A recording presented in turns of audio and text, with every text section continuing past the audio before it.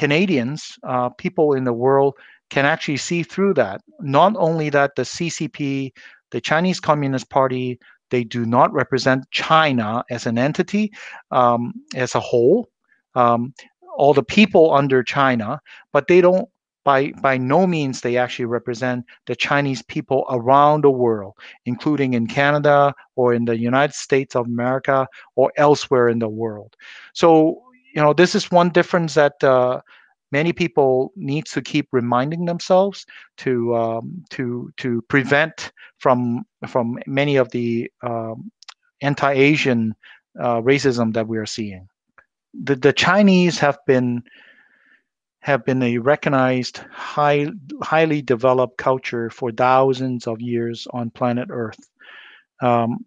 China has it's one of the highest, longest civilization there has been, and yet the Communist Party was actually something that was imported into China from Germany, from USSR, from Russia, and this is a foreign entity that's only been on Chinese soil for, I think, 100 years, and so the educated Canadians would understand, Chinese Canadians or not, that the Chinese Communist Party does not equate Chinese, and definitely cannot be equated to Chinese culture, Chinese history.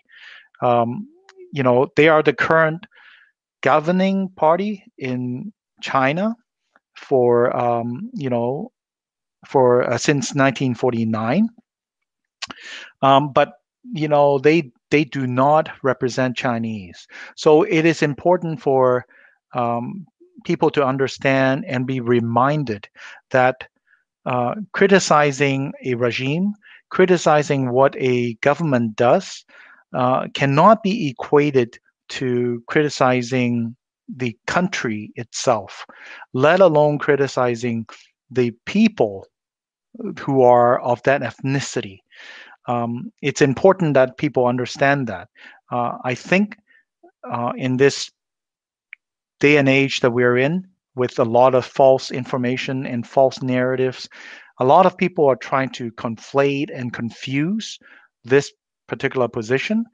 They would argue that if you criticize us, you're criticizing the country that we are controlling, that not only that, and you're criticizing the people that are under our control or not under our control. But unfortunately, my assessment is that the Chinese Communist Party lacks self-confidence, so much so that they would not even tolerate any criticism. This is why many hundreds of millions, billions of people, except those who illegally install VPN, these other people who lived under that control, they don't even know what they don't know. They are constantly fed with propagandas and false news and misinformations. And whereas in Canada or the Western world or the open societies, our YouTube, you can actually find pro-China or in fact Chinese government propaganda existing on our social media.